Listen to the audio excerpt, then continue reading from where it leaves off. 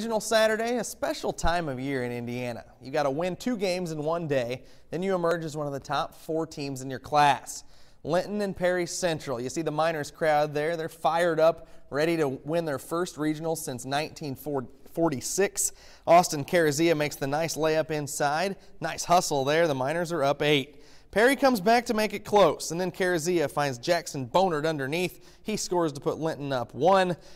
Perry up 3 here when Bryant Jackson picks up the steal, leads Carazia to the layup and pulls Linton within a point.